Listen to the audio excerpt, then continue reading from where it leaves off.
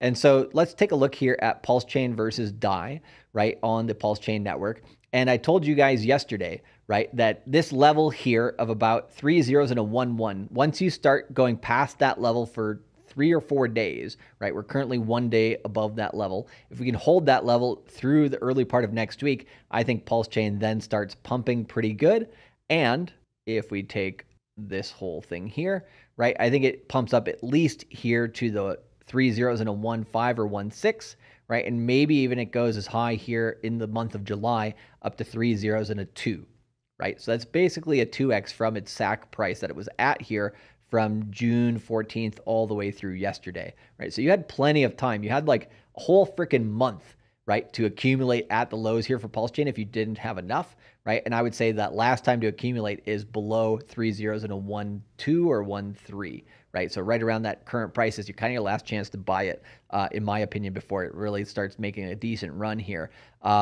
So where, August 4th, I believe, is the first day that they'll be launching the what's that called again? The highest of stakes movie, right?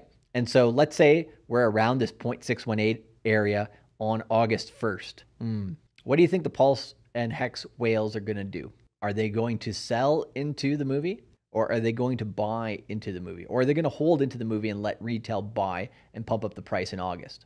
I know the hope for most people is that the whales would hold, allow retail to buy into the movie, everybody's happy, price go up, yay, party, happy days. But clearly, when we talk about the good, the bad, and the ugly about Pulse Chain a few weeks ago, right? Do the whales play nice? Do the sharks play nice? Usually not, right? So I do expect, since we do have a cycle high towards the end of this month, beginning of August, that lines up pretty well with the Pulse Chain, with the Hex highest of stakes movie.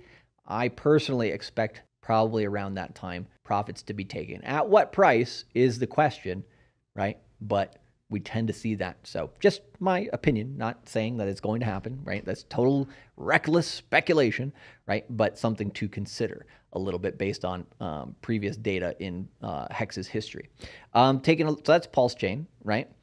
Taking a look at PulseX, boom, it's starting to pull its Bollinger Bands up a little bit here, and so this needs to get above a different level. So it's lagging behind Pulse a little bit, right? But it needs to get above this level here of about 4.423 or 2.5, right? Once it gets above that level for 3 or 4 days, then it can do a run, right?